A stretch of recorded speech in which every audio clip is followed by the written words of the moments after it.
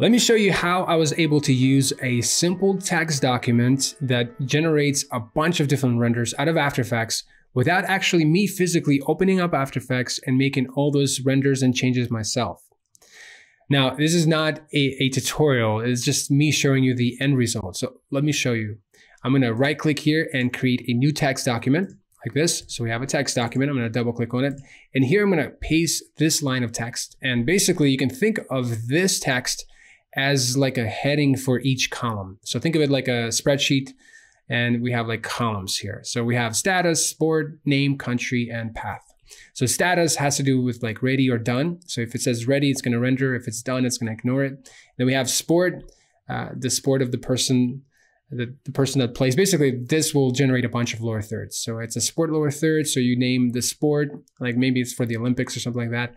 So you name the sport, name of the person, country that the person is from originally maybe, and then the path, it has to do with the output path, like where do you want the file to end up? Like do you want it to end up in this folder? So then you take this path and paste it in here. So that's what those are for. And now basically we're gonna type each line of text here, and each line of text represents a separate lower third, a separate render essentially. So the first one, status, I'm gonna say ready. Then sport, we're gonna say soccer. Name, I'm gonna use my name, Sergey Proknevsky. And then country, I'm gonna say the country I was born in. So I'm gonna say Ukraine. And then path, I'm gonna copy this path in here and paste it in here. Okay, so this would be like an actual lower third, basically. That's what that is. So it would be a separate render. So that's render number one. Let's do the same thing again. I'm gonna say ready, maybe do another soccer. We can say something like Sergio Garcia. That sounds like a Spanish name. So I'm gonna say Spain. And then the same path. So basically I want for it to end up in the same folder. So we have two renders. Let's do another one. I'm gonna say ready. Let's do baseball. And let's do like Mark Miller. That sounds like a German name. So I'm gonna say Germany. And the same path. And then last one, I'm gonna say done, just to show you that even if I have something written in here, if it says done, it's gonna ignore it and not render it. So I'm gonna say, let's do basketball. Let's do Mike, James, and United States, and the same path. Okay, so we have like 4 lower thirds right here queued up, but only 3 of them are actually gonna be rendering. The 4th one is gonna be ignored. So that's what that's for. I'm gonna save this and then navigate back over here. We do have this document, and I'm gonna rename this document to list. Now watch this, as soon as I click away, magic will happen. After Effects will fire up, and then it's going to open up a project file and make all the changes based on this text document that we just created. And then it's gonna create some renders. And once it's done, it's going to close After Effects. So watch this, soccer, Sergey Proknevsky, Ukraine. So it's working on the first one on the list. There it is, so it is putting it in the right folder here. That's awesome. And once it's done rendering first one, you can see it updates itself. So it says done, so Sergey is done. So then it's gonna go to Sergio Garcia, which it's almost done with that one. So we have it in here, Sergio Garcia. Let's check the list. That one is done as well, which is awesome. Then we have baseball, Mark Miller. Let's see if that one is done. So as soon as it finishes it, that's the last one on the list. It will close After Effects. We have all of them in here. In fact, we can see what they did exactly. So we have this baseball, Mark Miller from Germany. If I double click on this, and if I move myself out of the way here, you can see we have Mark Miller. Let's play that again. And Mark Miller, Germany, that was baseball. We have the icon, we have the name, perfect. Then let's try something else. Soccer, Sergey.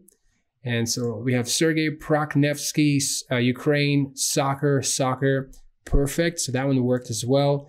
Then we have Sergio Garcia from Spain as well, the soccer one as well. So that's awesome.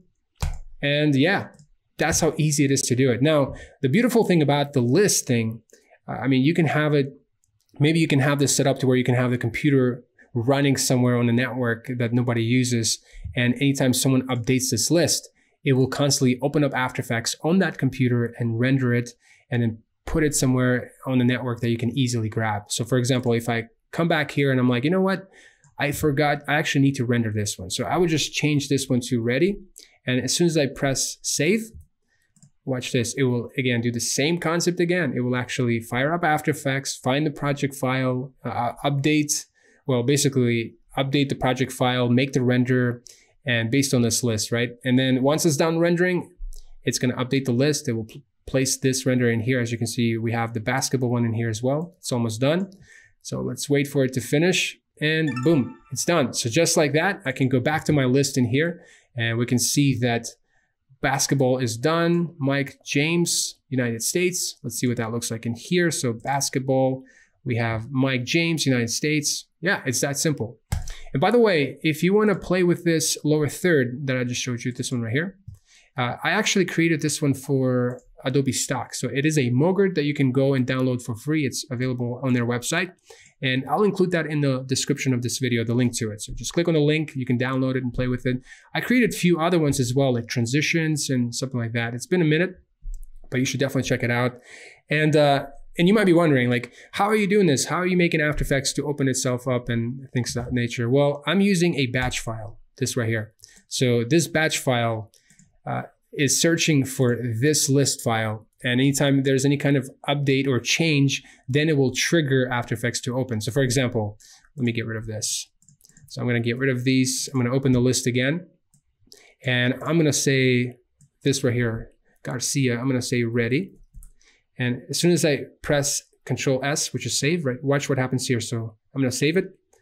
And boom, you can say text file has been changed. And when you obviously, next step is for it to open up After Effects. And once it opens After Effects, then it opens an actual script that kind of guides the whole process. It opens up the project file, it tells you, updates all the info, and then tells After Effects where to render. So it's very smart like that.